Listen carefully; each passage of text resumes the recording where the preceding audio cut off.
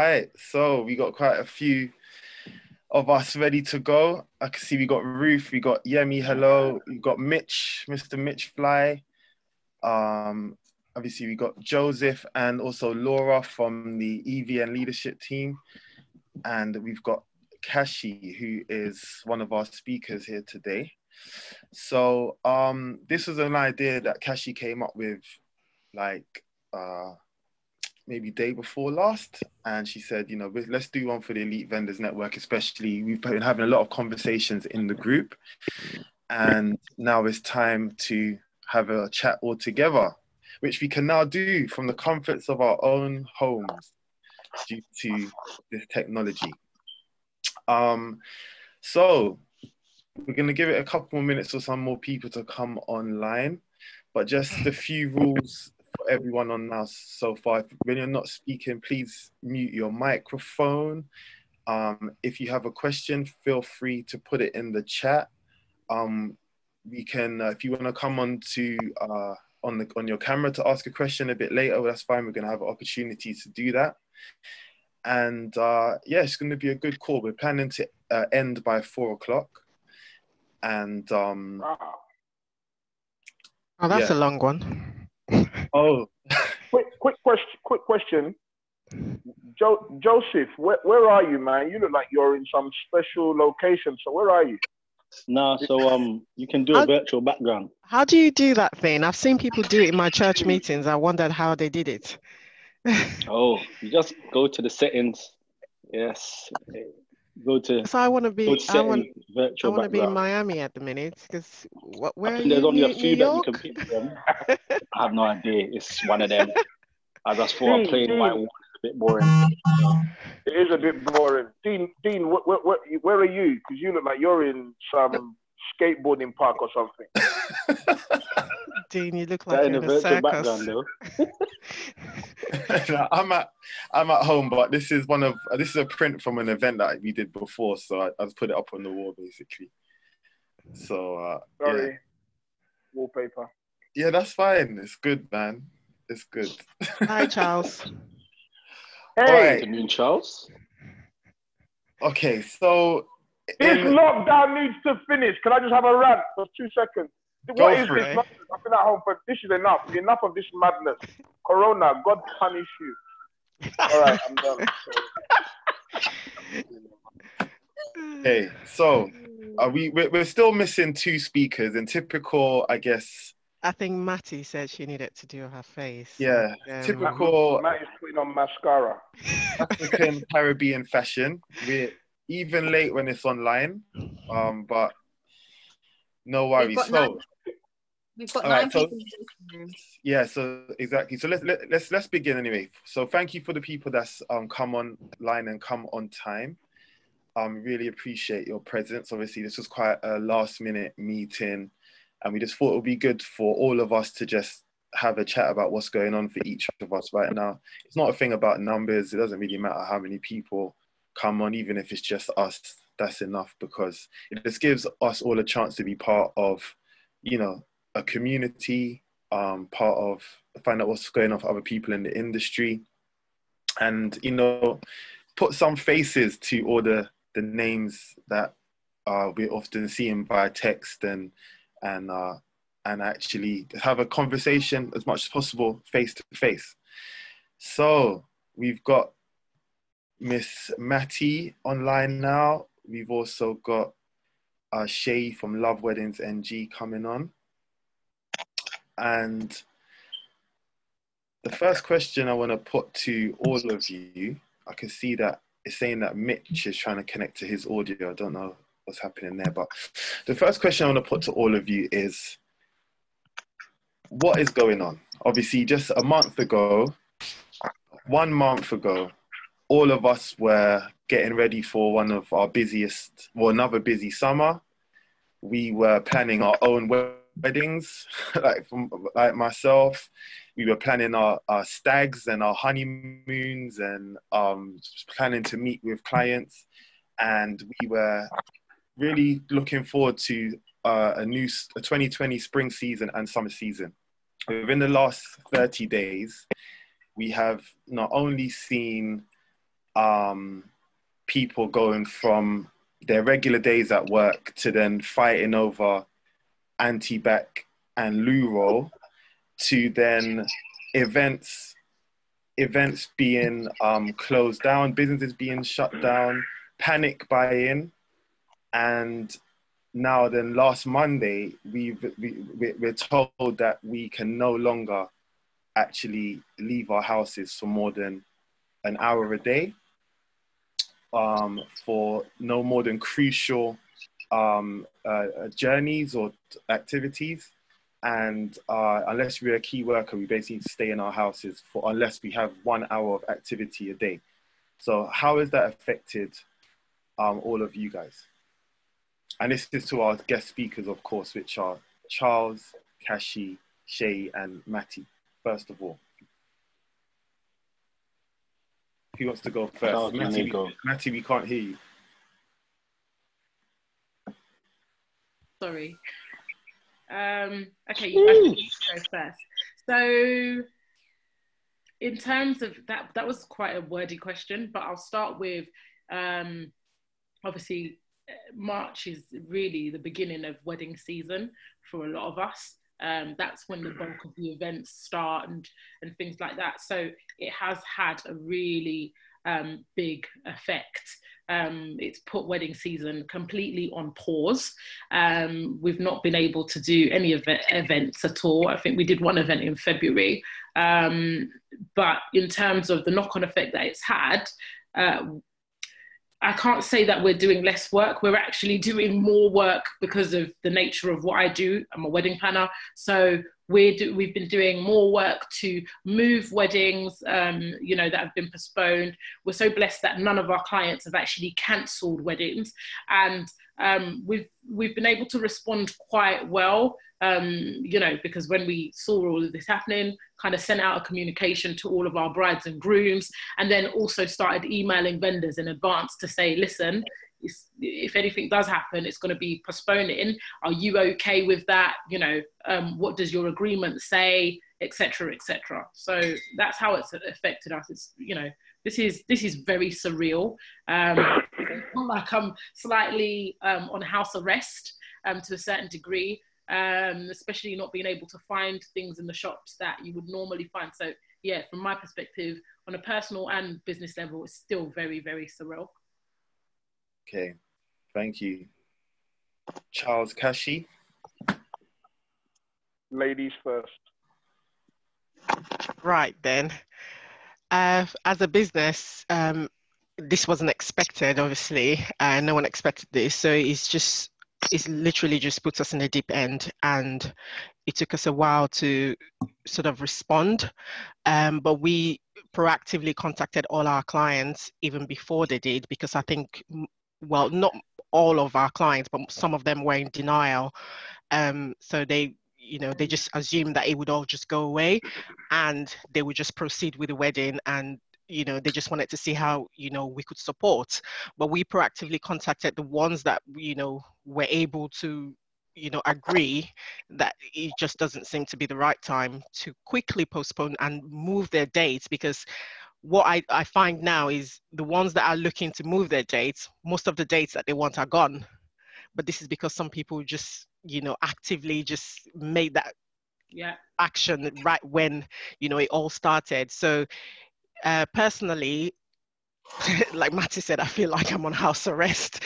But I'm taking the opportunity to like exercise and just sort out family and do stuff. But on a business level, it's I'm not gonna lie, it's just been a roller coaster. It's just really put us in a very tight position with clients that either want to cancel or do not want to be realistic with their moving. Most people actually want to stay in that summer period or early summer, which is still very gray area in the business because we're not sure. No one can predict what will be happening.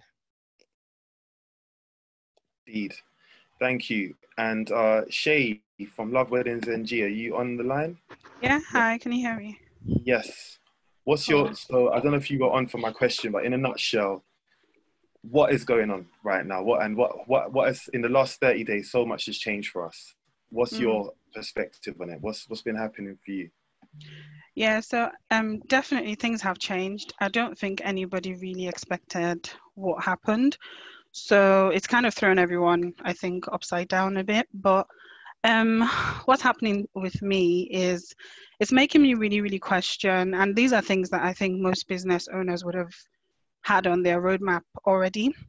But it's making me think, you know, how stable is my business? Is it structured in the right way?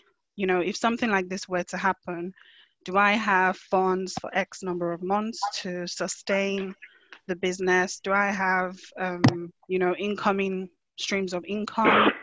Basically, how stable is what I'm doing? So I think it's really giving me room to think of potentially things that I should be doing. You know, just opportunities that might be out there that maybe I haven't really paid too much attention to. And yeah, it's just, I think that for me has been the biggest thing that I have focused on over the last couple of days. Okay, thank you. And Mr. Charles Emeka? It's been frustrating. I'm supposed to be on a plane to Nigeria in the next 3 days to do 2 weddings, 1 birthday, and a traditional marriage. That is £10,000 I have to give back. As some of you know, I'm also building an event center in Nigeria. And over the last couple of weeks, I've bought all the building materials for work to start. The money that was going to come from those events was what was going to be used to start those buildings. Everything has had to stop. Last Tuesday, my grandmom also passed away, and my dad's younger sister also passed away. So I've got 2 people in the mortuary right now with no movement. But like I like to say, rainbows come after storms. We'll figure it out. It's frustrating. My kids are tapping me. Are you not going to work? What are you doing here? You know. But we'll figure it out. We'll figure it out. But we've done the first week. I can't do much more of this. So let's see what happens. Okay, you're saying you can't do much more of this, and we are literally just beginning. We don't know how long this is going to last. We're told that this is a 3-week lockdown, a nationwide 3-week lockdown, but it could go on for longer. So obviously, some of you here are, you know, you've got businesses that need to operate, obviously either here or abroad. You've got families with children at home, etc. So what are you doing right now, I guess, to kind of, it's still so new, but what are you doing to kind of adjust to what's going on? And it's changing daily. Every single day we're hearing new announcements, different things happening. But what are you trying to do to, I guess, to stay proactive and keep yourself mentally stable? Well, for me, nothing has changed for my kids because my kids are homeschooled anyway. All my kids are homeschooled, so nothing has changed for them. They're used to this formula. It's for me having to be at home with them and not leaving the house. That's the challenging part for them. They're like, what's this man doing here? But in terms of their school timetable, nothing has changed for them. Okay, great. And any of the others, go for it. I think one of the things that has probably changed for me, I'm very used to working from home, but again, I said I feel like I'm under house arrest because, you know, you can't just get up and go out and, you know, go to the cinema and do those regular things that you do. Or even, for example, I had site visits booked, even last week, you know, having to you know, email venues and say, okay, you know, I'm taking it that this is cancelled as a result of what's currently going on. And I feel like I'm quite structured anyway, but the level of structure to keep myself motivated that I've had to put in place it's literally, I'm now planning my time to make sure that I'm being productive and proactive hour by hour, because what was happening, I think I got to like last week on Tuesday, and I was just like, I'm tired. I don't know why I'm so, like, I'm at home, but I'm feeling even more tired than I usually would be. So I literally started planning every single hour what I'm doing, and regular breaks, things like that. I mean, with myself, I have an assistant, so we work remotely anyway. So in terms of how our business works, that's not really been affected. But I am finding I'm having to schedule more times in the afternoon, early evening, to speak with clients. And now it's kind of like where we'll check in like once every 2 weeks, email updates every week. We are literally, we've been exhausted being on the phone, having conference calls for 1 hour. Some of my brides, and I think Kesh mentioned it, some of them are a little bit like in the twilight zone. They're not kind of getting it, like this is the current situation. They're asking me for answers to things, and I'm kind of like, I have to ask the venue. I need to come back to you on that. And it's kind of like working with definitive dates right now. Even for some of our brides, like July, you know, you want to be positive, and we would all hope that this situation is, you know, we're over it by July, and everybody's out and back at work and doing what they quote unquote would normally be doing. However, no one can really kind of guarantee that. And I feel like the media is just the most unhelpful tool, you know, when it comes to, it's really causing some people some sort of trauma in their head that they're not getting what's going on. Some people are getting it and they're feeling like the world is falling apart. So it has been a bit difficult, but I've put structure in place, goals and things that I need to kind of achieve day by day, not just for myself, but for the business as well. That's how I'm taking it a day at a time, literally. Day by day, that's all we can do right now. And so Seyi and Kashi, please. Yeah, I was just going to add to what Mati just said. And I think for me, it's been the same, just trying to structure. I think you get into the habit of, just because you're at home, you can get so used to your space and you're not actually achieving much. You're just kind of ticking the hours and then minutes are going and you don't even know if you're achieving anything different. So I've definitely started to try and do the same things I would have done before. So waking up at the same time that I used to wake up, you know, before COVID-19, make sure you get your shower in the morning, literally go to the desk like you are in the office, even if you're not physically in like the office space, and having like a to-do list and making sure you get through. And I think it's reducing those big goals into actual small achievable things as well. That's something that's been really, really useful for me. So it could be maybe reach out to 1 client a day, or reach out to 5 clients, or, you know, do a one-to-one with my teammates. But yeah, it's basically just being very clear on what I want to achieve every single day. And some days you hit it, some days you don't, but at least it keeps you kind of on that stable, you know, place. Thank you for that. And Kashi?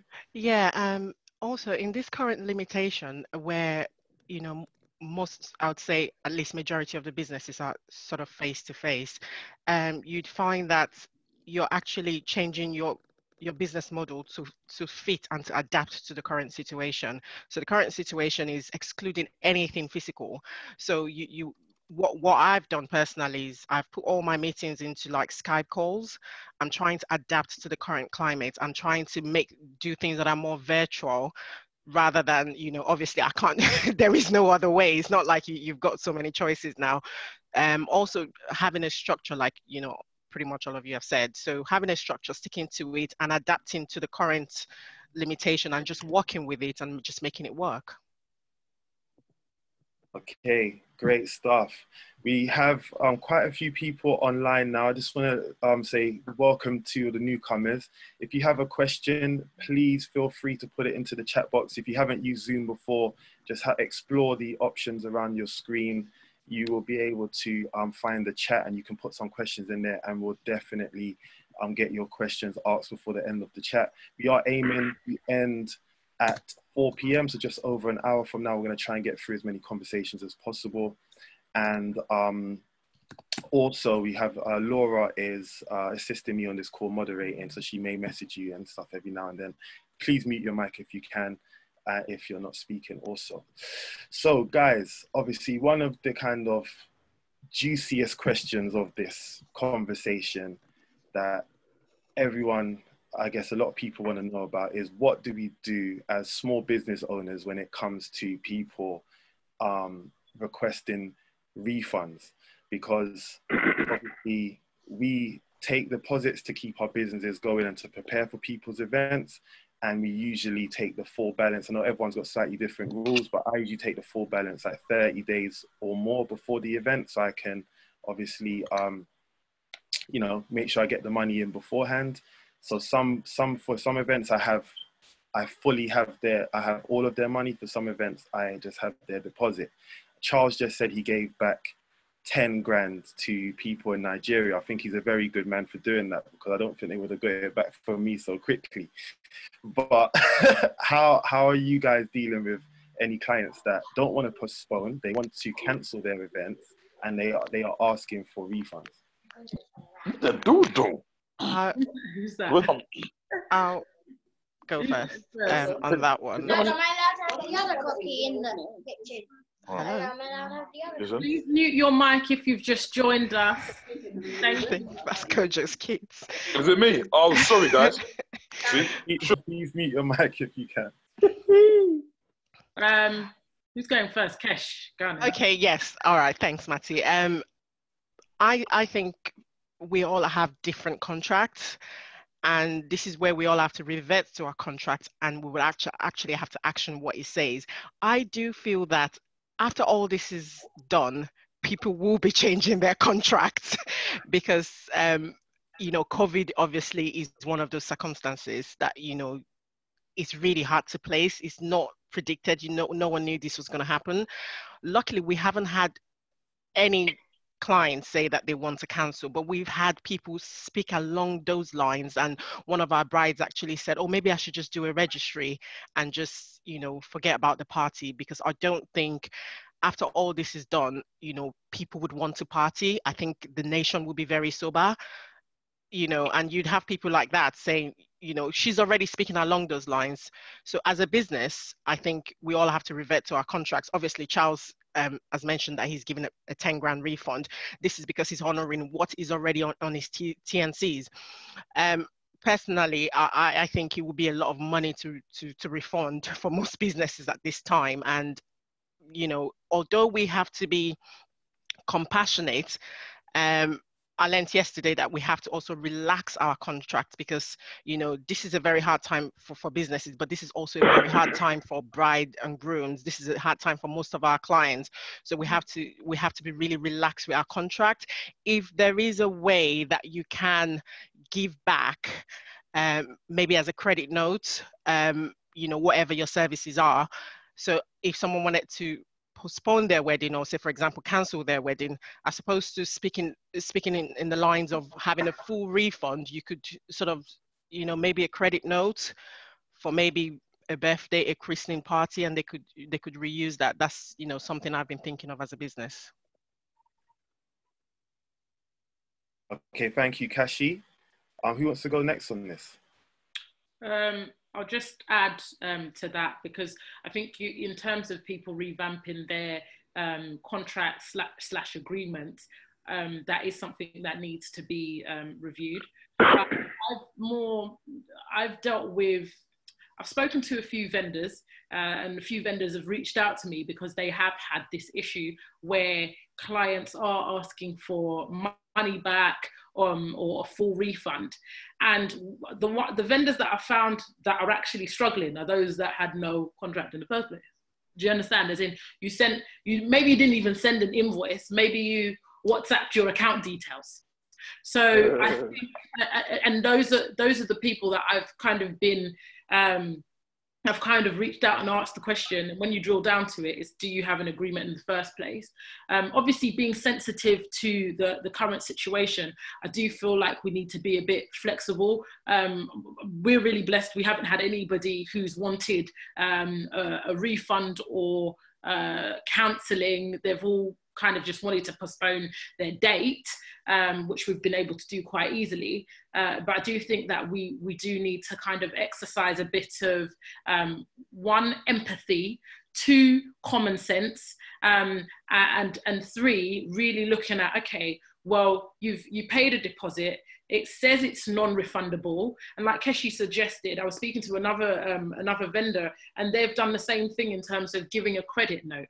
So yeah, I was meant to pay for your wedding. Your wedding isn't happening because there was a very particular case. It was, it was very understandable as to why they weren't going to have the wedding anymore. And this vendor said, you know what, I'm going to give you a credit note. And whether it is your child's first birthday, naming ceremony, whatever it may be, we will be there to do that. That is, I hope that helps some of you guys who might be going back and forth and having a tug of war with some of the clients. But I think it also depends on the amount as well. So Dean, in your case, usually it's thousands, and for some, it may not be as much. So we need to kind of exercise, like I said, those three things are really quite key. Yeah. Okay, just before we move on to Seyi, so we've got David Emery on the call that's asked, even in terms of postponing, how far in the future? Because I believe it still needs to be within reason. I think that's a good question for you, Matty. So in terms of how far in the future, and this is also something I've seen with venues, some venues have said, okay, your wedding date was May 2nd. So between May 2nd, the date that your event is meant to be, and May 2nd, 2012, this is when this is valid until. Now, if you're providing a service that means that you can only do one job a day, then this obviously affects you quite differently. So if you're providing equipment, for us, I only do one wedding a day. I don't require any more stress than that. So it does mean that if they've moved from one day to another, it has occupied a potential date from somebody else. However, with the current situation, that's where I think you need to use your discretion. Someone said to me, oh no, mate, we're gonna actually move the wedding to 2022. Then I now start talking about, what we're gonna have to do is look at reviewing our agreement in terms of payments and things like that, because they're different things that come into play. Someone was telling me 2022 and we're in 2020 right now. You might postpone it maybe to 2021 within that 12-month period. I feel like at this stage, that is reasonable. However, if we're talking about 2 years' time, we have to add some zeros. Okay. Thank you, Charles. You're going to go next. Please, and Charles, please tell us more about this. Again, Emery's asking, why did you give back all £10,000? Was that £10,000 dollars, naira? Like what? Pounds, what currency? I never. So that £10,000, that's 4 clients. Okay. None of them got back their deposits because their events are still going ahead with me or without me. So number one, how I see it is, my name and reputation is worth more than the £2,500 that I'm giving back. I will still make that money. Number two, like Matty said, they're unique times. They're unique times. Nobody foresaw this coming. I'm sort of like I'm in a position where I can handle that blow, so to speak, if that makes sense. And it was funny, just about 1.5 years ago, myself and my wife, we started putting away emergency funds, not knowing that this was coming, but just saying to ourselves, we should always have a certain amount of money just in case. Lo and behold, 1.5 years later, boom, here we go, needing to put our emergency funds to use. So one thing I'll say is,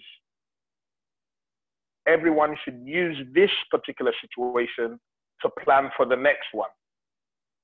So create some emergency funds, make a decision. I need to have £5,000 to £10,000 sitting somewhere simply for an emergency. It's not for investing.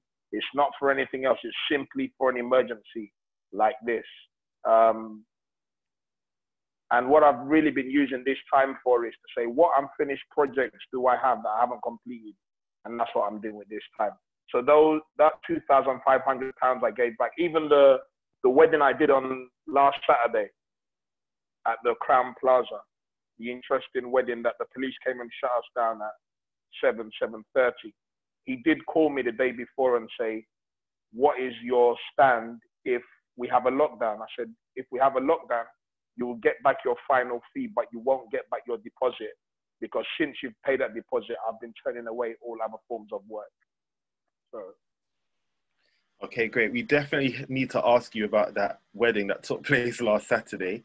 But just before we do, let's ask Seyi's opinion on refunds and stuff. And because Seyi's been for as long as I've known her, she's been a big advocate of contracts, paperwork, and having your stuff in order. So at this time, Seyi, what do you have to say on this? Yeah, I think everyone said everything I would have said, to be honest. I think Matty was spot on. Everyone who's reached out to me have been people who have no contracts at all. People who have contracts, from my experience since this happened, haven't really had any issues. The interesting thing is, while you mentioned people are looking for refunds, there are actually a lot of people that I've come in contact with, vendors who are actually managing to get more money off clients, even in this scenario, because prices have gone up for certain things, and I have proof of that as well. So it's just interesting. I think for me, my tips would be, while I understand that there might be customers like that or clients like that, I think don't wait for them to actually reach out to you. This is the mistake that a lot of vendors are actually doing. You know that people are going to have questions. We know that these things are quite troubling. A lot of brides are already stressed. So as a vendor, this is not the time to really sit there and wait for them to come to you with their complaints. You need to be one step ahead. Whether or not you have a contract, it really doesn't matter. Go out there and actually be like, okay, we know this is what's going on. These are our terms. This is your contract. Kind of be one step ahead, because when you do that, then it kind of takes back that person's, whatever they were going to do in terms of fighting for a refund. So I think that's number one. The second thing is, when you're agreeing to these new agreements, and someone in the chat just put it as, you need to definitely be clear that it's as a gesture of goodwill. So important. You need to make sure that when you're making agreements, especially when it sits outside your contract, make sure it's very clear to that customer or that client that you are doing it as a discretionary decision. It's not something that you're, obliged to do. So make sure that that's really, really clear in your paperwork. And also, please reissue a new amended contract as well, so that it's very clear what you're agreeing to in this new terms when you're doing that. And I think the last one is just really, really be human. At the end of the day, Charles has said it, your reputation will definitely go, beyond. The way people deal with this scenario is really, really going to tell how ready your brand is to deal with similar situations in future. I know COVID-19 is quite a big deal, but it's no different to, you encountering any other scenario, that could have happened.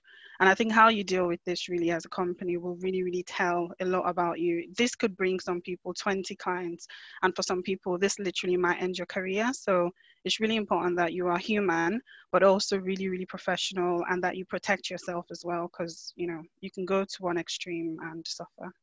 So that's my view on it. Okay, great stuff. Thank you. I know there's definitely lots of talk about, I guess,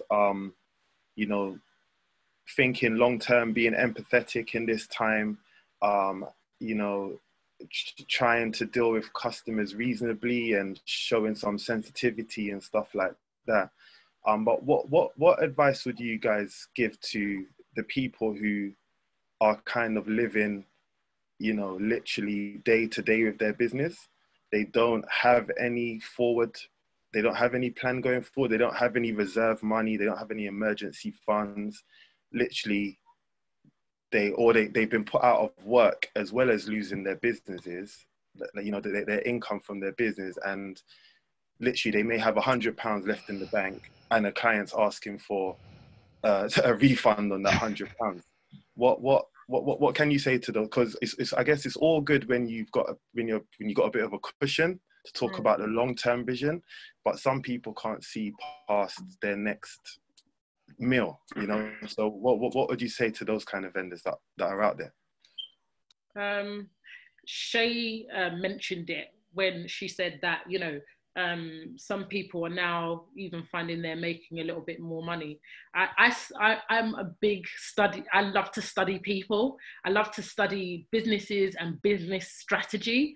And one of my co-vendors, someone that I work with, and I'll say her name because I think everybody should kind of take a leaf out of her book, especially if you're finding it hard at this time to generate any kind of income or more income, is Joy Ediniga. She has literally, I think she must have done it in like 4 hours.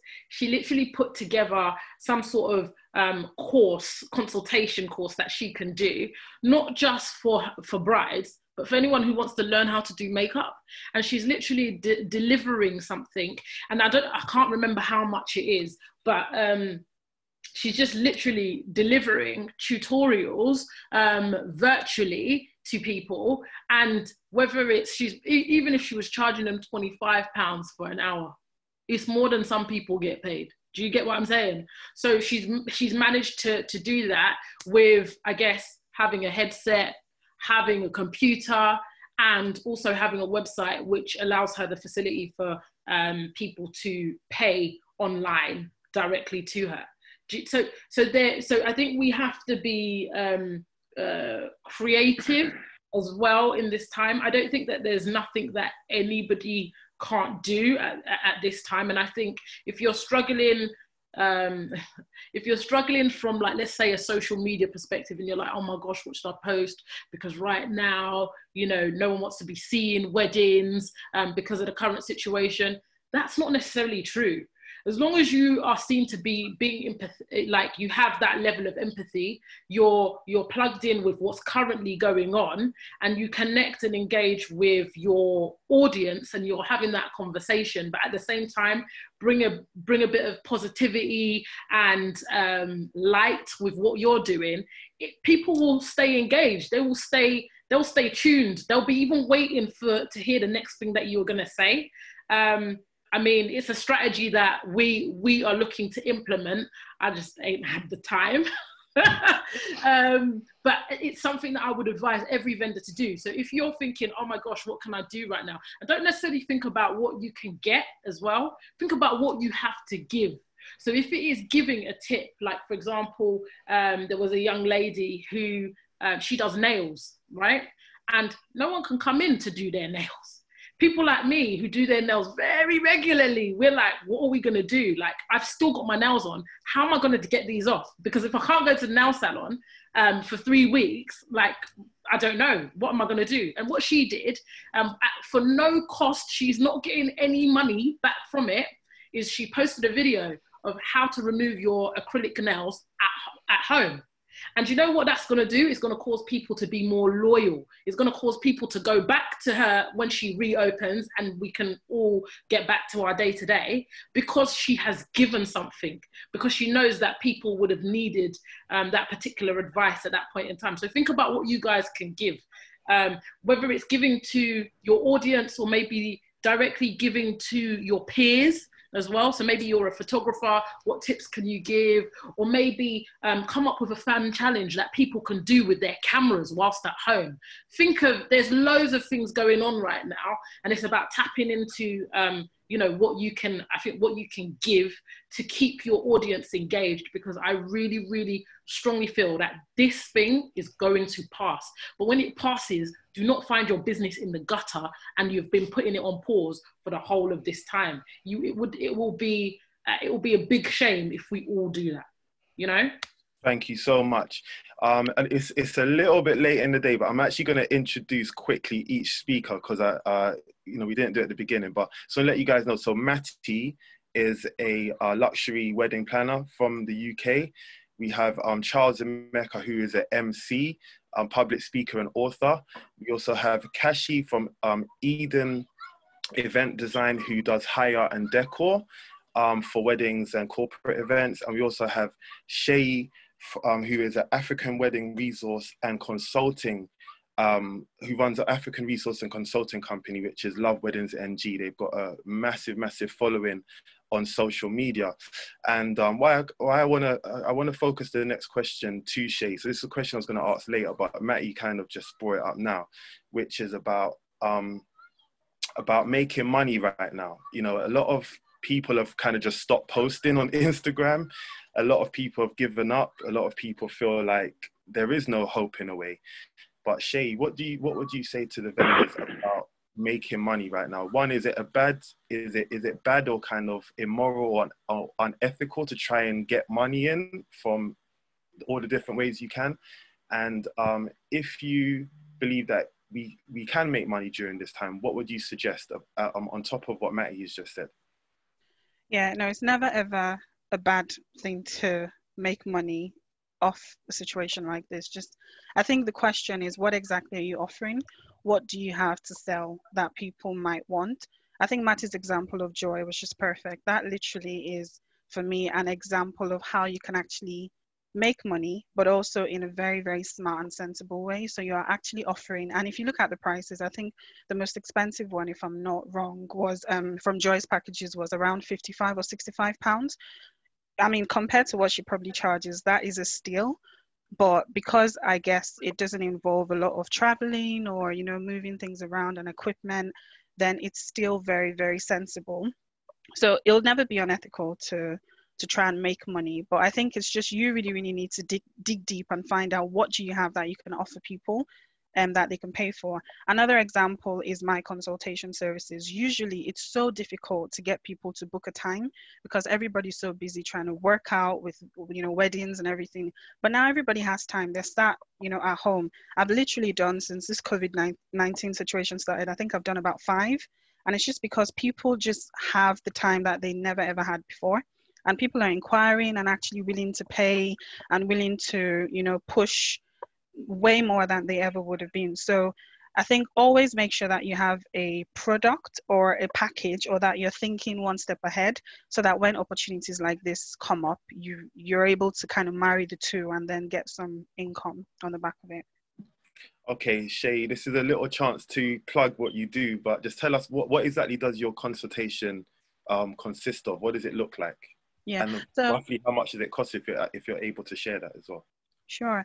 Yeah, so it's usually, I focus a lot on digital because I really, really believe that digital is the future. This for me is another example of how, if you were digitally enabled, this really would not shake you. If you had a website that was able to maybe take payments, that could do courses, you know, it makes it really, really easy for you to adapt because, you know, it's just easy as it is. So my consultation services really focus on digital marketing strategies. And essentially it would be an hour session and I charge £45 per hour.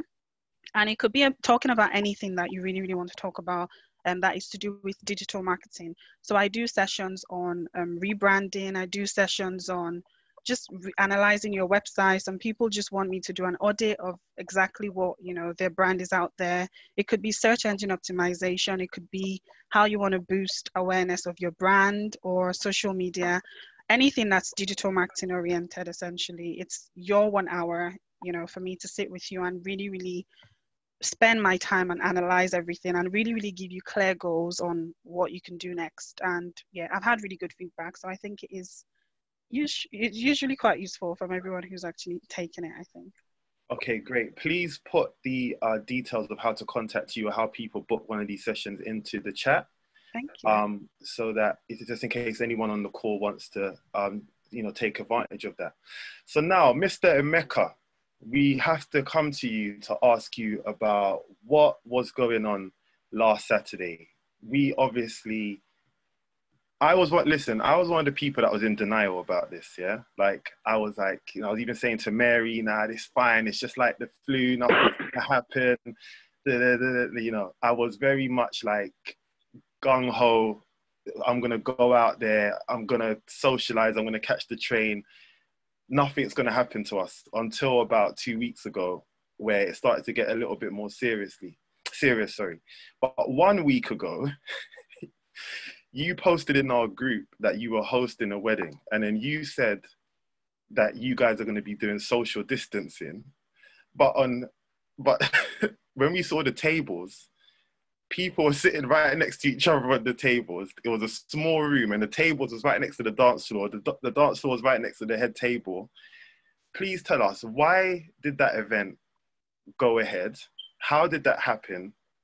And yeah, it just seems crazy. But please tell us a bit more about that.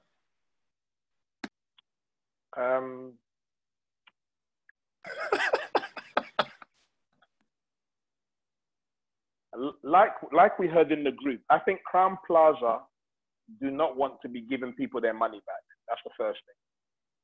So all the bookings they have, they were trying to keep as many of their bookings done and out of the way. From my understanding, the groom had spoken to the venue and said, is there any reason to cancel? And the venue told them no.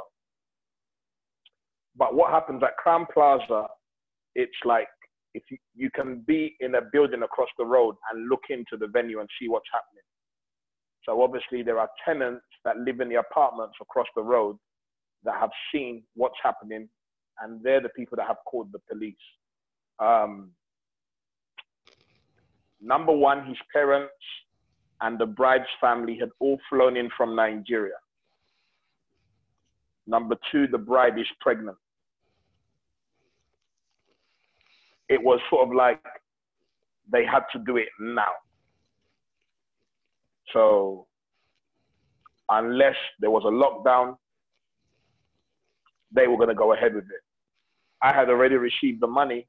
I didn't want to give it back. I'm already giving back so much money on the other side. So let's see if we can get it done. And my contract with him was, as if I reach the venue, I've shown up for work. So Crown Plaza were happy to go ahead.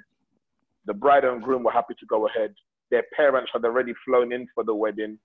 His best man gave his speech via video call because he couldn't leave Nigeria because planes were now shutting down.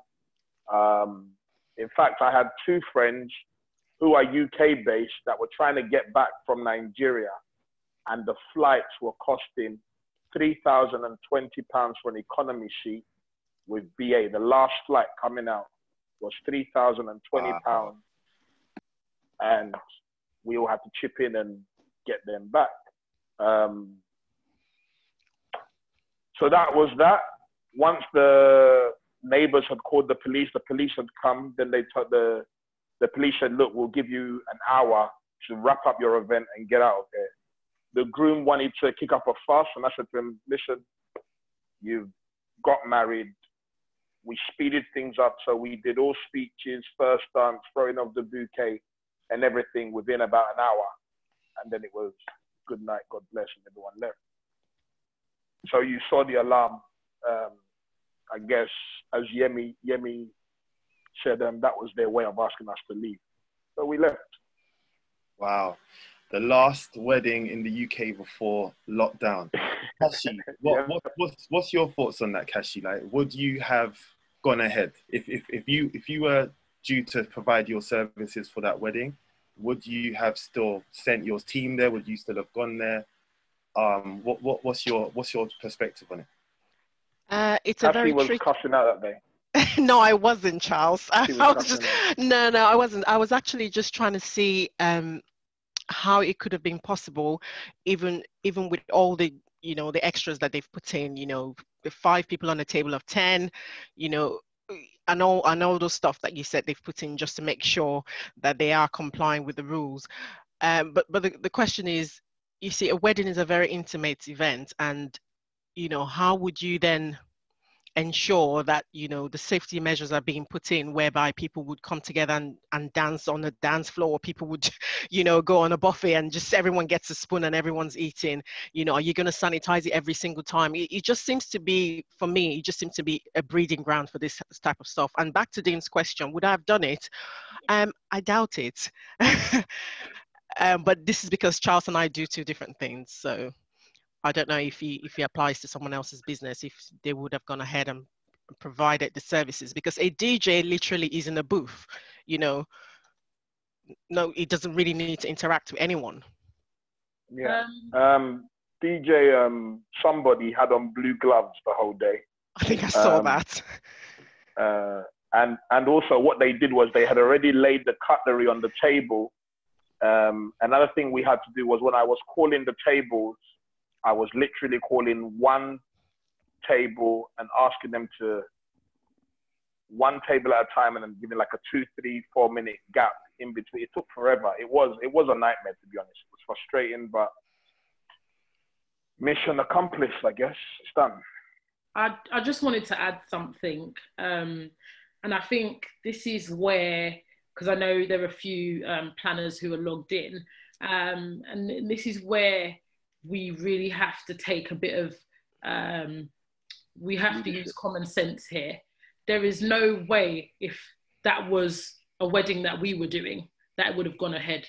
Only because the guidelines that had been given, and I think we have a level of responsibility as well, as when you're planning a wedding, you kind of take a bit of ownership over what's meant to happen and what goes on. And I feel like if maybe that particular client had, you know, maybe they weren't being advised properly. And if the venue, like I argue with venues regularly for fun sometimes, because you know, some of the things that they're asking us to do or asking us not to do, it doesn't work. And especially at this time as well, there've been a few occasions where it's like, you said what now? You're going to take, you're not going to move the date, but I don't understand why. Are you even working at work? Are you even in your office right now? Are you not working from home? This is why we want to change the date. So I feel like we, as vendors, we need to also, other than not wanting to give money back, we really have to take some responsibility. I have liability insurance. And even for my staff, I take responsibility for a lot of things that go on that day. Even if those things are not my responsibility, it automatically comes back down to you as the quote unquote planner, you know? So, you know, I don't think that wedding shouldn't have, because like now we're hearing events that happened a month ago, two people have passed away and one person is in hospital and et cetera, et cetera. Imagine that being the event that just went on. And as a couple, as a bride and groom, them actually having that on their head, like, oh my gosh, if we hadn't had our event, maybe, you know, all these people wouldn't have got ill. It's just not, some things are not worth like your life. If we don't have good health, what do we have again? Do you get what I'm saying? So we need to be like, you know, as much as it's, yeah, let's get paid, we also have to oh my gosh, you're just Charles. Can you mute your microphone, please? Oh. Over it. No, this is not a good time for that joke, Charles. To add to what Matthew said, we've got to be alive to get paid. It's only anyone who's alive that can get paid. But also, if we remember when this all first started, the first industry that was shut down was the event industry. And there is a reason why the events and sporting industry, I would say events and sporting alongside. This is because we are a social gathering industry. You know, we're not logistic drivers. We don't just pick up some things and then just drop them in front of Sainsbury's. You know, we have to come in contact with people. It's a social gathering. So if we are in the front line of the event industry, you know, it would be a good opportunity to sort of, sometimes you have to jail your bride, you have to jail your clients to the right path, because sometimes they do not know. They just do not know. Exactly. All right, listen, we're approaching the last half an hour of the call. I want to get some of the callers who are on to come on, like show your faces, say who you are, what you do, and ask your question to either the whole panel or just one specific person in the panel. I'm just going to ask one more question so you guys can prepare yourself for that. And this is to everyone. How long do you think it's going to take the industry to recover? Yeah, so obviously we've got a 3-week lockdown guideline. And then after that, people, you know, I've been getting all kind of messages. Some people saying that, you know, by the time July comes, events are going to be permitted to happen again as usual, August, September, October, etc. But it's not only just about when we are allowed to do the events, it's also about the mentality that people's going to have with socializing with other people again. So realistically, I know this is obviously happening to all of us at the same time. And, you know, none of us have been through this before. But how long do you think it's going to take before the events industry gets going again? And anyone can answer that. Anyone. I'll go first. I think there's definitely no way of knowing for sure because no one has a crystal ball. But I predict it will probably take 6 to 12 months just for things to normalize again. Because if we think of the disruption to manufacturing for bridal designers down to, you know, just people having to postpone dates and move things, you know, to even people who are saying July now, there's no guarantee that things are going to happen in July, to potentially people who are thinking of destination weddings and how that plays in with all the restrictions on travel. I think definitely 6 to 12 months would be, for me, a period when things will then start to normalize. And I say this only because I look at the industry events, so things like London Bridal Fashion Week. I looked at Lagos Bridal Fashion Week as well. Most things are being moved at the moment to September and beyond.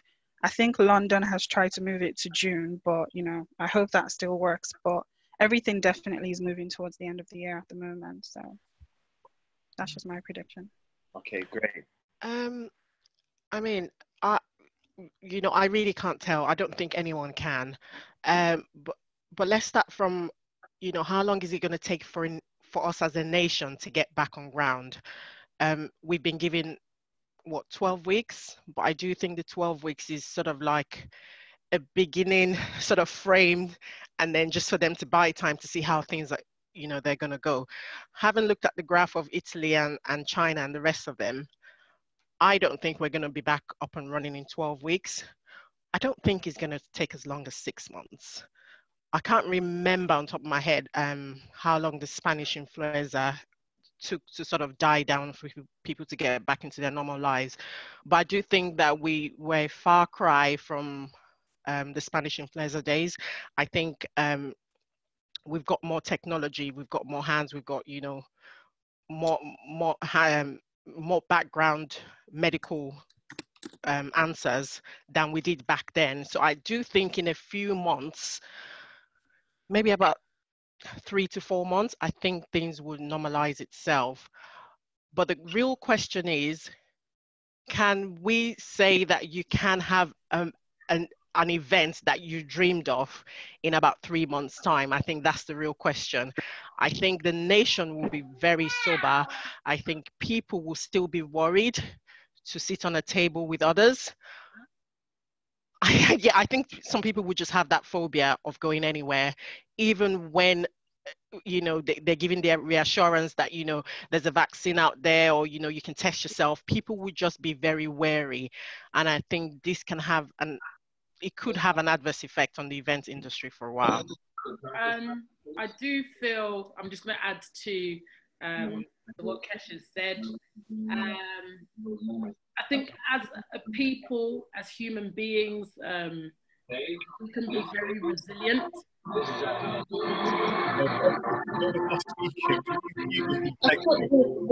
Someone's just joined us with their mic on. I think as a nation, we are very resilient and can be very resilient, more resilient than we know. And in terms of the services as well, like the service industry, event industry, I don't think it's going to take us too long to get back up and running once we get the green flag. I don't think that's the issue. I think one of the bigger issues will be the trust, like Kesh mentioned, people actually feeling like, okay, yeah, I'm ready to go out, because people are suffering a lot of anxiety. You can already see mental health cases as you watch Instagram, and I can't even watch Instagram for too long, but you can already see like red flags, like people are losing it. So I think, yes, in terms of level of confidence and things like that, once people get the green flag, service-wise, people will be back to business. However, it's whether your business survives for the next 1, 2, 3 months. That's actually the question. It's not about how quickly can we get started again. Nah, we can, if they tell us it's okay tomorrow, everyone come for vaccination at your GP, people will be outside, there will be street parties, you'll find DJ come out. We can organize a party in 2 hours. That's how I know we can do things. Even in terms of weddings, like, I mean, as long as the vendors are available, like for me, it takes us 24 hours, let's get it done. So those are the two main elements are, will certain businesses survive in this time that is like dry season, that we are on lockdown? And the other thing is the confidence of people actually being able to come out. I think those are the two main factors that will really determine how long this is all going to take. You know, I'm praying that by July, you know, that we can actually start having weddings and everyone can, you know, whether you want to attend or not, hopefully. But again, Seyi said it, we do not have a crystal ball. All we can do is be very, very hopeful, you know, and stay extremely optimistic, because the negativity is already out there. And as an industry, we need to stay positive, we need to stay focused, and we need to stay alive as well, you know, and this is how we keep it alive. 100%, very wise words. Charles Emeka, what's your thoughts? Once the green light is given, the parties will immediately crack on. Everybody's going to party. I don't think, Dean, like me and you were having a conversation yesterday. My personal opinion is fear is being in some nation for the vaccines that they want to bring in next. That's my personal opinion. Once the green light is given, I believe people will immediately, in this week that I'm complaining about, I've also had 6 people pay deposits for new dates, and some of those have been because maybe the MC they had booked is no longer available for their next date, and they're trying to lock in straight away. So they were like, can you hurry up? Can you hurry up? Can you send out your bank details? So I think once the green light is given, I think people will go straight back into it, and your phones and emails will be popping because people want the services again. Let us remember that whether we like it or not, our industry has become fashionable. That's the reality. It's fashionable to have a particular kind of wedding. It's fashionable to have a particular kind of event. And you didn't die now. You didn't fall sick. You didn't get rushed to hospital. So you're taken in the moment based on what you're seeing. But as soon as this is done, people will get straight back on. I remember being in Nigeria. My cousin called me and said that he had just had armed robbers come into where they were drinking in the bar, take their mobile phones and their car keys. As soon as the guys got off the ground, the guy said, can I have a bottle of Guinness? That's us. You know, as soon as we get our way, having more fun. That's my opinion. Thank you so much, Charles. Had a message from Mary Kay saying, hello, Dean, as a new member in the industry, I'm pleased to have joined this conversation. This is interesting, and thanks to all the speakers. We hope and pray everything gets back to normality soon. Yes, thank you for that, Marie. So we got DJ Emery saying quite a few funny things in the comments, but one thing he said is that people weren't worried before because they didn't believe that Black people could get the coronavirus, which was going around the internet. But then I think some cases closer to home became apparent, and it started to really hit us in a major way. So I've got some more questions, but does anyone want to come on to this? Does anyone want to unmute their microphone and Yemi said he wanted to come and say a few words. Yemi, you're around? Yemi, can you hear me? Yes, we can hear you from New York City. Yeah, hello everybody. This is Yemi Oshinkoya. Of course, based in New York, but I come to London about every 8 weeks.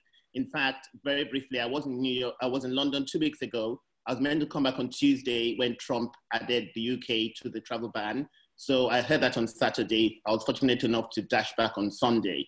Now, in the US, we're about 2 weeks ahead of what's happening in London or in the UK. So unfortunately, it's going to get slightly more serious than what's happening in the UK now. But from a point of view of our business, 3 things. wedding planners are going to come out of this the strongest industry.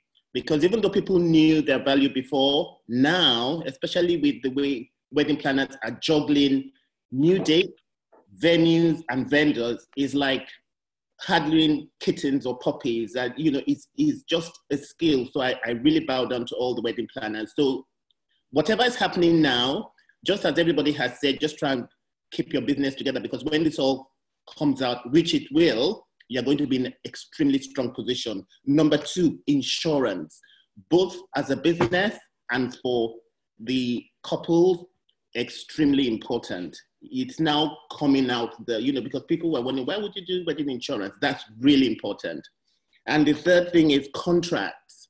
They are now, you know, playing a huge part because, again, I belong to various other groups, and how strong your contract is probably what might save your business at this point, because some brides are moving mad, but you can't blame them, you know, with demanding refunds. So sometimes your contract is what's going to save you. Now, in terms of what to do while you're here, I would say, just like Matty said with what Joy did, if anybody can try and do that, I'm also racking my brain. I'm going to do some sort of remote consultation. I'm going to try and do that, but also Instagram Live. Everybody's doing Instagram Live because people have to know that you're there. That's just it. But, you know, Dean and the group, thank you very much. This has been really useful. I've been writing my notes, and it's nice to, for me, you know, for people to see who I am and for me to see the faces of other people. That's my 2 pennies worth. Thank you, Yemi. That was fantastic. Thank you for the helpful tips. Please let us know a little bit of what's going on with the wedding industry over in New York as well, quickly, please. Okay, so I think because a lot of people were close to what was happening in China here, so quite frankly, from about February, people knew there was a problem. And fortunately, they were not really getting in denial, because I'm talking from my expertise is bridal gowns. So factories are being shut in China, which was then causing a problem. So brides had already started getting nervous from February here in New York or in the USA. But a lot of people are now coming together. There's lots of groups just like what's happening with you guys, or, you know, with us. But in terms of what's causing this whole problem, it's really, really bad. And, you know, people that are being in denial or saying it's just flu, as I said, we're about 2 weeks ahead. But what I always tell people, just look at Italy. Whatever is happening with Italy, that's you a few weeks down the line. So anybody that is in denial, well, you know, what can I say? From a personal point of view, there's somebody on my floor that has COVID in my building. I have 3 friends that have it. One went to hospital yesterday and was sent home. So that's what normally happens. So it's real, but we also have to keep our nerve and come out of it stronger. That's what I think. Wow, thank you, Yemi. Strong words there. Not necessarily the bringer of good news either, with telling us that basically what's happening in Italy is going to happen here. We really hope not. And pray not to. But it's a very real thing. You know, we have to, I guess there's a sense of optimism and positivity that I always have just on a regular basis. But, you know, it has been... Say one more thing. Becoming very real, yeah. I would just say this is the point. We've been working in our business. This is the time to work on your business. There are certain things that you've been planning to do, but we've been almost like on a squirrel wheel or guinea pig wheel, whatever it's called. But this is almost, because for my mental health, anytime anything bad happens, I have to think, what's the positive? This is the time to work on your business, tidy things up, work on your website, etc., so that, you know, it's all positive. And that's me. Thanks. Bye. Thank you. Can I, that was... can you hear me? Okay, so Kemi, then Kojo, please go for it. Oh, sorry. I'm Kemi. Hi, everyone. I'm a cake maker. My advice is echoing on what you guys have said in terms of staying present on your social media. So whatever it is you do, if it's photography, post up pictures of past events. If it's cake making, post up pictures of cakes or of the process, and let people know that you're still open for business. So you can still take bookings for future dates. So just because this is happening now and we're frozen officially for a 3-week period, you're still here for future uses. So be present, show yourself, engage with people, you know, throw out questions on your Instagram stories just so you've got engagement coming back and your face is there and people remember you when they're looking to book their next set of things. Sorry, Kemi, thanks for all of your advice. What's the name of your business, Kemi? By Kemi. By Kemi, okay. Go, I don't know if you follow Paddy Cakes. Yeah? Okay, go and follow Paddy Cakes. Right now, he's like, even yesterday, was it Friday at 6 p.m? He was making banana cake, yeah? Nice. And I was watching. Do you know what I mean? Yeah. And I mean, I've worked with him before in the past. He's done cakes for me, but people are watching. Yeah. Don't other than just posting pictures of previous events and stuff. We still have to be like, the engagement is what is also very important. And remember, when I mean what you can give, I'm also talking about like, okay, you know how to make cakes. Teach me how to make a cake. Yeah? Do fun things, and also it will help you stay sane at this time, because I'm sure you know, hashtag some people. So for me, that's like, there are a lot of things that you can also do, but paddy cakes. Paddy cakes, yeah. So Kemi, have a look at that. One of the other things I'm doing is I've got a 3-year-old, so a lot of parents are now dealing with their kids being at home. So I'm showing loads of videos of my daughter getting engaged and making things in the kitchen so people can see that and emulate that as well. Yeah, no, I was just about to talk about that. So Kemi's one of my friends and I follow her, and she's got these amazing time-lapse videos of like her and her daughter making stuff in the house, from food to building furniture, and it's really interesting. So Kemi, please put your links in the chat so everyone can see, please. All right, so let's move on to the next person. So let's go to Kojo. What would you like to say, sir? Yeah, good afternoon, everybody. Sorry about the noise earlier with the children. I didn't realize it was unmuted. So just a few things. This is really, really good, by the way, Dean. I think that this is an important time to review and reset potentially all of our businesses. I think that this is not, unfortunately, I don't think life is going to be the same as it was before. I think there are going to be changes. And you spoke a little bit in terms of like the social awkwardness of people and how they're going to interact and how they may interact when like everything starts up again. But for us, in terms of our industry, I think it's really, really important that when they do release new regulations about health and safety, that we are on the ball in relation to the health and safety regulations that are going to be released, because they are going to change things in relation to how we interact. So whether you're a cake maker, even down to us as photographers, about equipment and stuff and cross-contamination and cross-handling. So I think that we just need to ensure that we're reading and preparing ourselves for when the change comes, because there will be changes. And just as long as we're ahead of the game, I think everyone will be all right. None of us knows how long this process is going to last for. It could be a few weeks, it could be a few months. But just as long as we get ourselves prepared to be at the forefront of the wedding industry and looking after our customers, I think we'll be okay. But it is important that we are supporting each other, talking to each other, and sharing ideas about how we can improve and develop our businesses. Yeah, that's all I wanted to say, Dean. Thank you very much, Kojo. And Kojo, earlier this week in the group shared some information about those who may become homeless during this time, or those who know anyone that is homeless, and he's got some information. So please post that information in the group chat as well so people can see, because I know you work in housing, so or work with the council, if I'm not mistaken. So please share that information. So if any of us know someone who is homeless or struggling with housing, Kojo would be a good person to find out more information from. So thanks a lot. Does anyone else want to ask a question? If not, I've got another question for the panel.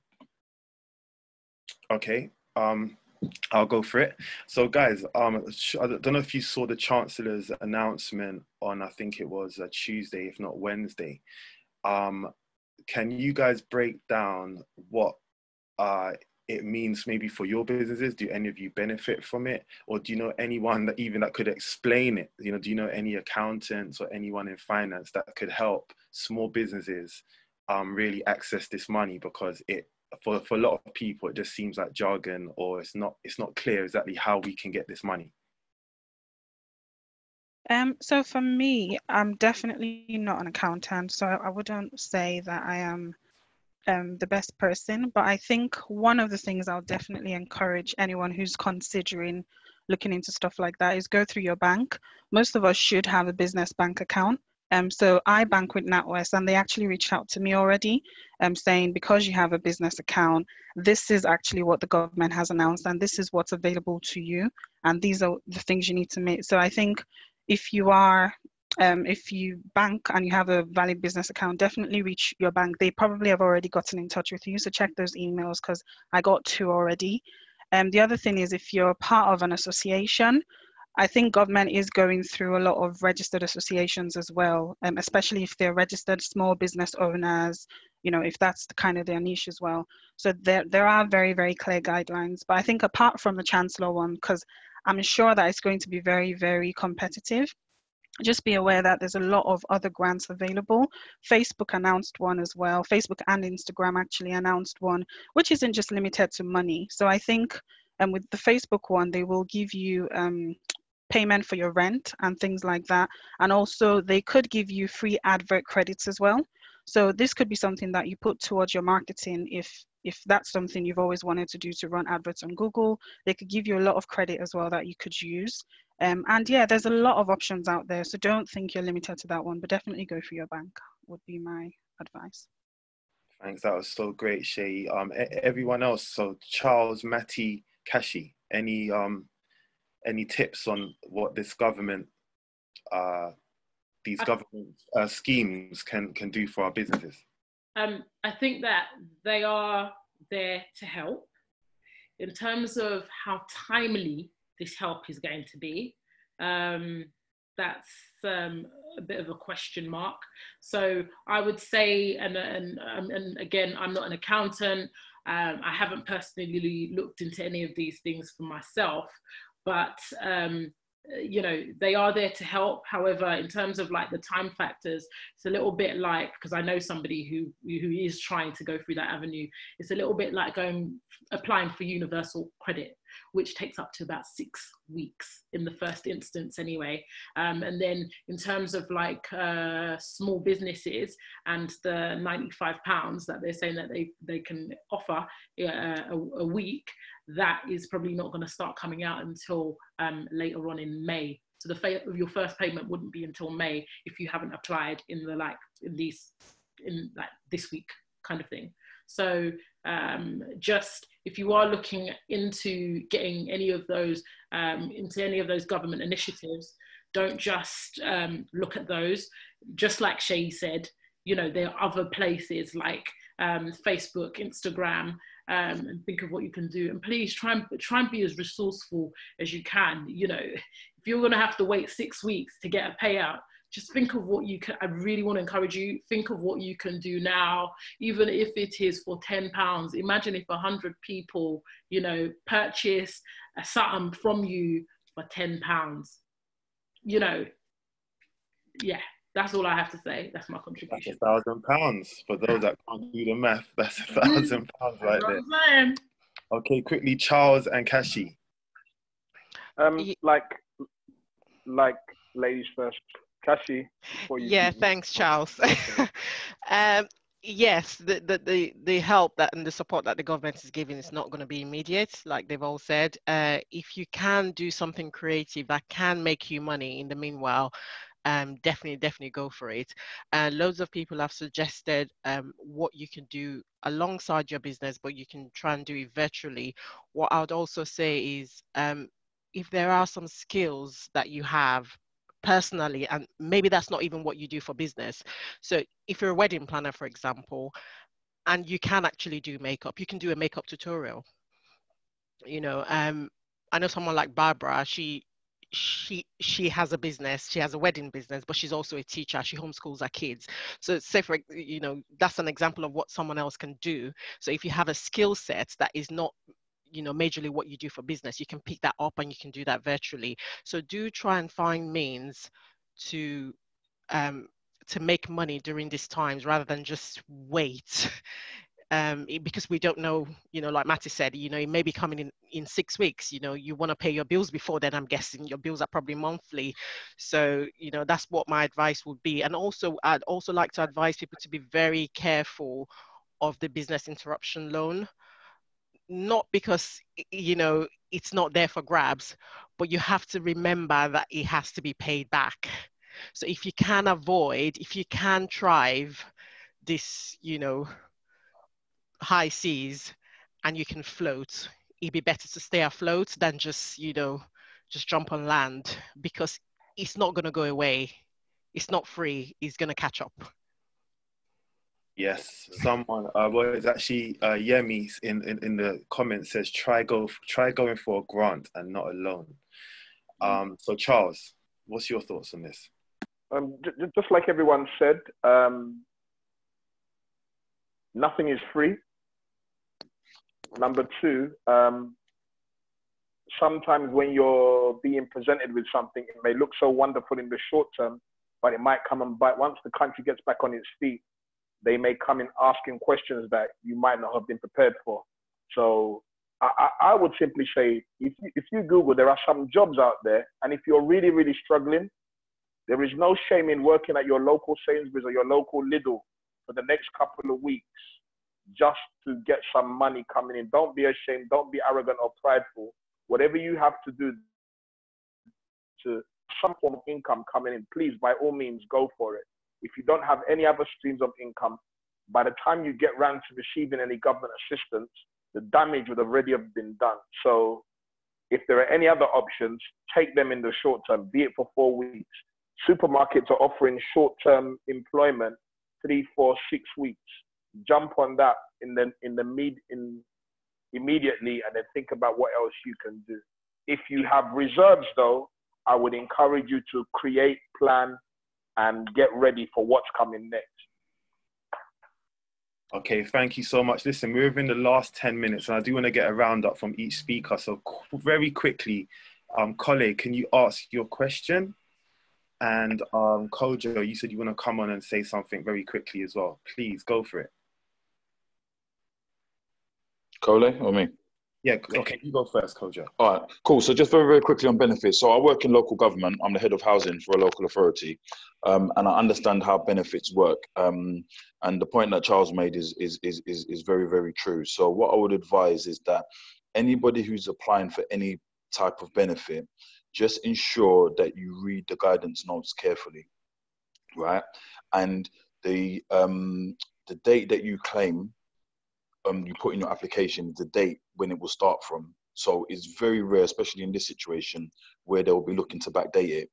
So if you're going to do it from Monday, then it will be from Monday. You can't go like in a month's time and try and request it for earlier on. So read the guidance notes and just make sure it doesn't have an impact on when things do come up and running again on what you're doing then. Because they can use sometimes, other than grants, especially with loans, they can use loopholes to try and get the money back. So just read the notes and ensure that what you're putting in is what actually you need and what you require. But I agree with Charles about working wherever. I worked at McDonald's for 16 years. I'm proud to have worked at McDonald's for 16 years. I learned a lot of my business principles there, and there's no shame in going to work anywhere else in the interim if you don't really want to apply for any of the government grants or loans. Perfect. Thank you so much, Kojo. Kole, you're gonna come on and say something? If not, I'm gonna. Yeah, I don't know if everyone can hear me. Can you hear me? We can hear you. Okay, perfect. So basically, what I wanted to say, obviously, I've missed out on a lot because my phone has been on and off. So basically, I was going to say, you know, like Kojo just said, I put the application in now because if they're going to backdate it, they're going to backdate it till when your application was put in. But also, I was going to say, while Kashi was talking, was that, you know, what happens after now, it depends on the solution that comes up to get rid of this virus. If it's going to be the solution of when it peaks, then everyone is quarantined and it goes away, I think people will be scared to go to events. But if there's a vaccine, which I don't see coming out in the next 1 year, then it might, be a different situation where people are more comfortable. So like also everyone has said about, finding something else, diversification, be open to online transaction, be open to anything you can do online, even if it means putting videos out on YouTube. YouTube still pays. So anything you can do extra, working at Tesco, working at whatever you need to do, get it done. That's my 2 cents. Perfect. Thank you there. That was Kole from Lighthouse Photography, if I'm not mistaken. So quickly, we've got Kashi, Seyi, Matty, Charles. You've all been a fantastic panel today. Thank you. Can we just get your last roundup on this call, your 1 to 2 minutes contribution on what everyone should take away from this call? Thank you.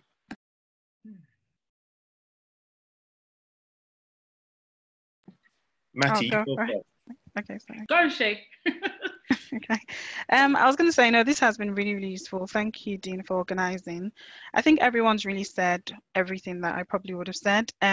But the one thing I do want to highlight is I know that there are a lot of vendors who, in a lot of my consultation sessions in the past, who have always said things like, I'm the underdog in this industry. People don't want to come to me first, because my name isn't out there or anything. I'm not trying to put down anybody else, but this is your opportunity. Because like Charles actually gave an example just earlier then where he said somebody booked him because the MC they wanted to go for was no longer available. That is happening a lot right now. So I've been getting a lot of, okay, this is the person I wanted to book, but because they're no longer available, who else would you recommend? So there's a lot of who else that's coming up. So please don't see this as an opportunity for you to just sit back and say, oh, things are quiet. People are looking for who to book as an alternative. And this could be the one booking that maybe will make you stand out. So please amplify your marketing, make sure you're out there and you have your awareness on lockdown, and just structure your business as much as possible so that you have recurring income monthly beyond these times that we're in now. That is great advice right there. Please, Matty, go now. One of the things that I would say that we didn't touch on as much, but Shay kind of mentioned it in terms of, and Collar also mentioned it, diversifying.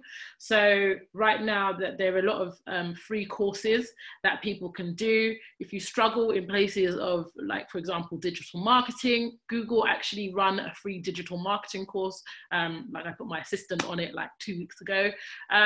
So figure out also, other than trying to maintain and keep your business afloat, maybe this will be with your free time, you can also equip yourself and put more kind of tools in your box, as it were, so that if anything like this ever happens again, God forbid, you are ready. Because yes, I think the way that we do business is going to completely change, and I don't think we will ever go back to exactly the way things were, because of how this has affected all of us in one way or the other. Also, one of the things that I said at the beginning in terms of vendors and dealing with clients, I think be as transparent as possible with your clients, be honest, make sure your calendar is up to date. If I call you and I ask you, are you available for this date? You should be able to tell me yes or no. So make sure that your admin is together, or at least have a calendar that is showing and reflecting exactly what it should be showing at this time. Be transparent with your, not just your clients, but also the other vendors that you're working with. And somebody had actually put a question and they said that they were finding that some of the dates that their brides and grooms were moving to were dates that they already booked for. Yeah, what you can do, depending on what you do in that case, so in terms of what kind of service you provide, we've had this before, and it was a photographer, and that photographer wasn't necessarily available. Now, I booked this particular photographer, but the client... Matty, I'm going to have to jump in. Okay, do you know what? I will type and I will leave it in the EVN group. But yeah, those were my two main things. Communication, keep them clear. do something new. They're free courses, and yeah, that was it. I don't mind. I don't mind going live with you on Instagram just after this, but I want to try and keep to time as much as possible. Yeah. No problem. So please, Kashi, you go for it, and then Charles last. Okay. I'd say be proactive. You know, this is a very good opportunity for everyone. This is like you're getting paid. Well, for those that are getting paid, or you know, this is free time, because like Yemi said, the world was sort of in a rat race, and this is like the world's come into a halt, and it's a compulsory holiday. So personally, keep your mental health in a very good state. You know, do something. If you have kids, do gardening with the kids. This is bonding time. We were working 9 to 5, raising, you know, and you know, 5:30 you have to pick the kids from, you know, it's just the whole world was in a rat race, and this is sort of like a relaxing, reflecting time. So personally, keep your mental state in a very good position, and this would then in turn keep your business's mental state in a very good position. So firstly, take care of yourself, because that's very important. And then next thing, pass it on to your business. So, you know, we've given so many advices and examples here, how you can keep your business afloat. So make sure your business stays relevant, because your business can go into depression, you know. So you have to just make sure you're doing something, you're engaging with your clients, you're staying afloat, because you do not want to be that dead. You do not want to be that flat out business when this all finishes. So even if you have to do it for free, you know, not everything's about making money. This may be a time that people will create a brand, and people will never forget you, because during the drowning times, you kept them afloat. So even if it's just engaged, not for money, but for, you know, for the sake of being in touch, for the sake of connecting, this is a very good time. And you're never going to get this amount of audience again. You know, there's so many people at home now. This is the moment and you know, you want to seize it. You want to seize the moment for yourself personally, and you want to seize it for your opportunity. You're not going to get this much time with your family and friends again. Friends online. You know, you're not going to get this amount of time again. So make sure you use it wisely.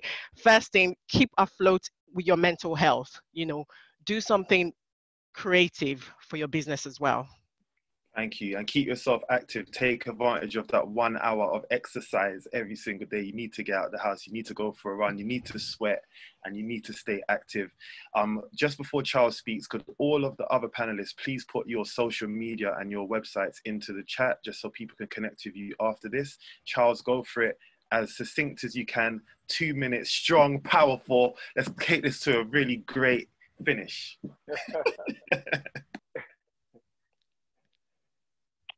Once again, and I'm reminding everyone, it's a scary time for some. It's a unique time. We've never experienced this before, not in our lifetime. But what are you going to come out of this having achieved? One thing I'm doing now is I'm going back over all my goals over the last 2-3 years. Which ones haven't I yet achieved? I can achieve them during this process, or I can get the ball rolling. How many goals do you have that you haven't yet finished or accomplished? Can you do them now? Some of us want to write a book. If you start writing for 30 minutes a day for the next 30 days, your book will almost be 75% complete. Do something you've wanted to do for a while that you've never had the time to do it. Remember that every problem does have an expiry date. This shall come to pass. You're not going to die in this process, but please don't be prideful. If you need help, I'm talking about desperate help. I'm not talking about, you know, the other kind of help that people like to take advantage of. Cry out, call out, say, listen, I need £50. Can you lend me £100? But use this time to create, use this time to do something new, use this time to prepare. So when all this is over, you have something fresh to bring to the market. There's only so much Netflix you can watch, but this is going to pass. This is going to pass. Maximize this moment now so that when we finish, you have something fresh to offer to the marketplace. And please, once again, if you need to work in a job that you may consider yourself to be above, not in this season. If you've got to work in Sainsbury's, go work in Sainsbury's. If you've got to do an £8.50 an hour job, go do it. If you have to do a bit of night security, everything, it's for a season. Rainbows come after storms. Perfect. That was beautiful. And you guys need to follow Charles Emeka1 on Instagram as well to hear more of his messages. And guys, we're going to bring it to an end right here. We could easily speak for the whole day. I could speak to each and every one of these speakers for an hour and a half easily. There's so much to talk about right now, but we just want to try and end this here.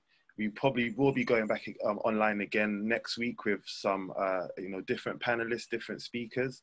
But thank you everyone that came online today. We had just over 40 people at one point, which is really encouraging. And one thing about me is I love bringing people together. I love building communities, whether that's online or offline. And I'm really grateful to be able to have this conversation with you guys today. I learned a lot myself. And we are going to end this right here. Thank you to the Elite Vendors Network. Thank you to those who are not yet in the network, but you'll have an opportunity to join soon, I'm sure. And have a good afternoon, everyone. Stay safe, stay well, stay sanitized. Take care. Thanks, Dean. Bye-bye. See you later. Bye-bye.